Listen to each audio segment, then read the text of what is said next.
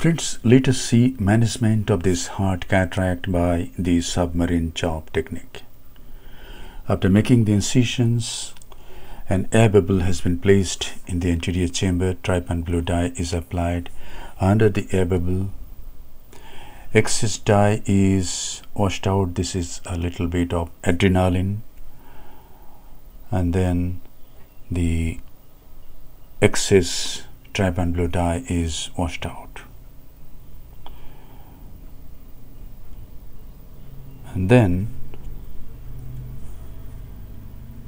2% hydroxypropyl methyl cellulose is injected into the anterior chamber. It's a good idea in such cases to use this soft shell technique, where you use a dispersive viscoelastic substance. Beneath that you use sodium hyaluronate. However, I have used only HPMC in this case. Now capsular Rhexis is being done with the help of a utrata forceps. Size of this Rhexis is about 5.75 millimeter. It's a fairly round Rhexis. And see the hardness of the nucleus. It's rock hard. It's a white marble. And now a little bit of hydrodissection is done. We can't see the fluid wave. We can see, just feel the elevation of the nucleus. So we tap the nucleus gently and mobilize the nucleus. Now the tip of the phaco needle is exposed to about 1.75 millimeter.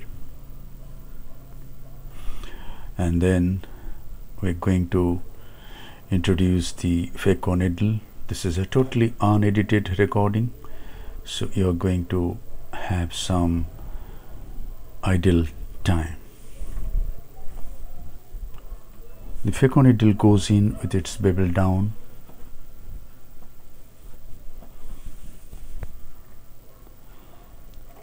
And now some superficial lens matter is removed. Epinuclear matter, and we can see brown tinge. So this is a rock hard nucleus, and we have to manage this. Now I turn the handpiece to make the bevel up. Now I bury the tip vertically just in front of the main wound. In this case, I sculpt it on to 2-3 times to go to deeper level. So this is a small pit. Now I go through the substance of the nucleus and travel through the substance and go towards the opposite equator. And I use the chopper to get a nice crack. I rotate the nucleus 180 degrees.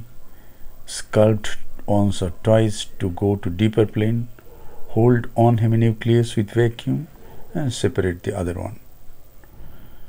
So we have got 2 heminuclei, and this heminucleus is then held with vacuum and it is chopped into 2 large fragments.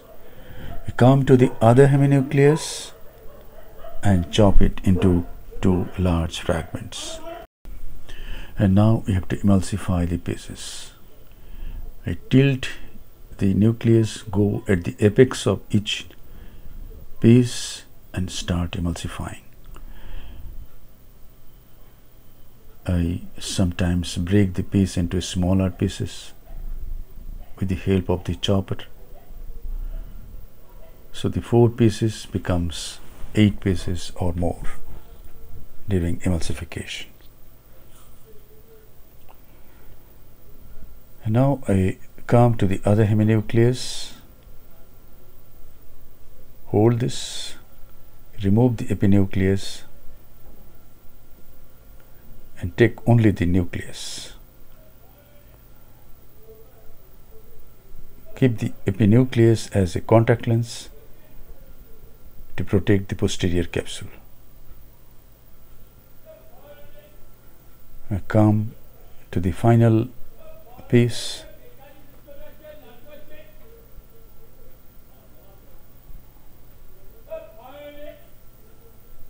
Trying to peel off the epinucleus and keeping the epinucleus at a distance, and yes, so all the nuclear, and this is the epinuclear material. It's acted like a contact lens to protect the posterior capsule. Now with low vacuum and low flow and in a slow motion, this epinucleus is removed. There's hardly any cortex in this case, but there is some cortex on the left side, that is at 2 o'clock and 3 o'clock. Inject some visco and then remove that cortex with the help of a 23 gauge Simcoe cannula.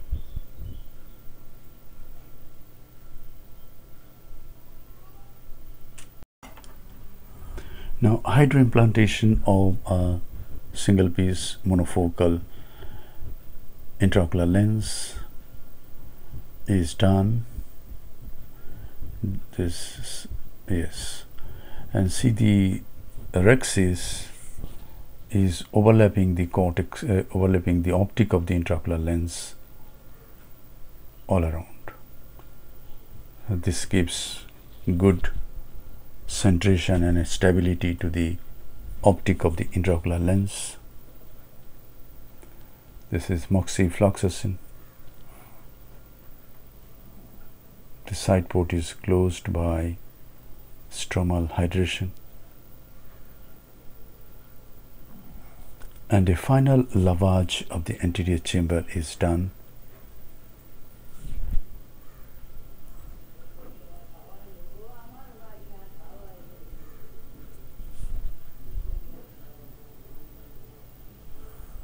Integrity of all the wounds are checked. Thank you very much for your attention. Hope this video will help you in developing your surgical skills. Be a great surgeon and serve your patients with love, respect, compassion, and great surgical competence.